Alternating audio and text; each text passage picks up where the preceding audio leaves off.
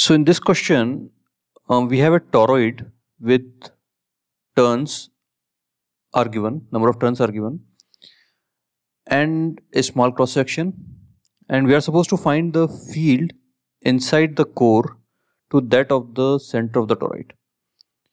So B inside divided by B at the center of the toroid. So first thing, we know that just like a solenoid, inside a toroid field is mu naught J, where J is linear current density. So J, if you see in this diagram, so this is B inside, which is mu naught J. So J is the number, if you take this part of the toroid, so this length, current flowing through this length. So current per unit length we can call as J, linear current density. Now this is approximately is equal to Ni by 2 pi r. See, total turns are N and total length is 2 pi r.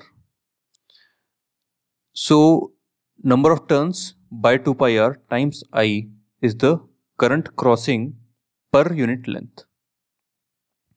So Ni is the total current again on the periphery, and 2 pi r is the length of the periphery.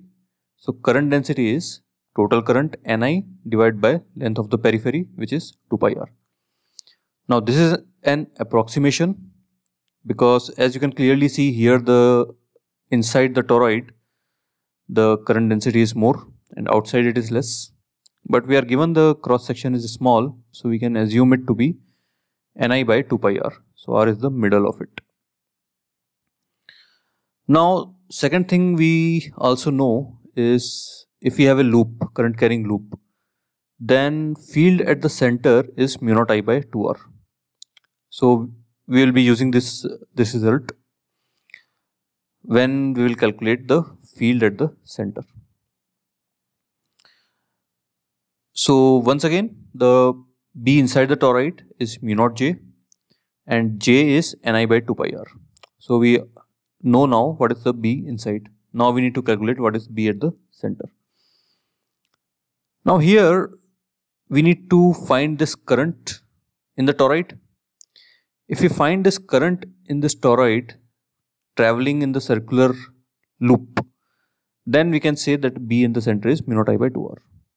So what is that current? So let's call that current which is crossing this plane as IR, which we will be using here. So I current is entering, and let's say at the plane IR is crossing and I current is leaving. So this we did in previous question also. So there we did it with the solenoid coil, that in a plane, if the I current is entering and I current is leaving the solenoid, then if you take any cross section, then that current which is crossing through the plane is same as this I. So IR is equal to I in both the cases, which implies we will use this result now, that B at the center, because of this current I, is mu naught IR by 2R, and IR is equal to I. So BO is mu naught I by 2R. Now why IR is equal to I? Again, as across any plane cutting the solenoid or toroid, same amount of charge is crossing per unit time as is entering or leaving the whole circuit.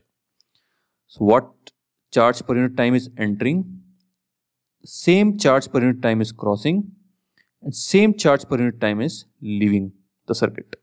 Same here also. So this is the field at the center, and this is the field inside the toroid. So we are to find the ratio of these two.